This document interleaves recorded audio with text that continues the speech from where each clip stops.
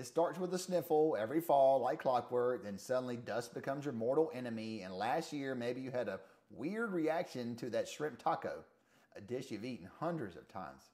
Does it ever feel like your body's just collecting new allergies?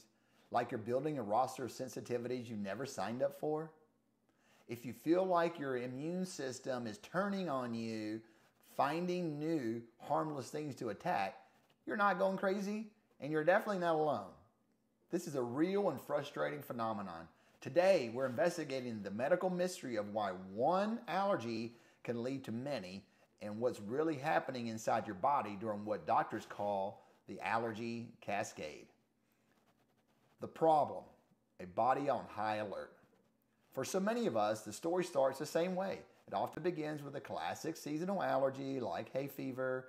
You sneeze when the trees bloom, your eyes get itchy around fresh cut grass, and you just learn to live with it. But then, things start to get a little more complicated. You notice you're reacting to things indoors too.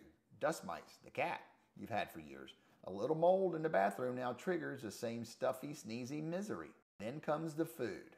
A strange tingle in your throat after eating an apple. Hives after a seafood dinner.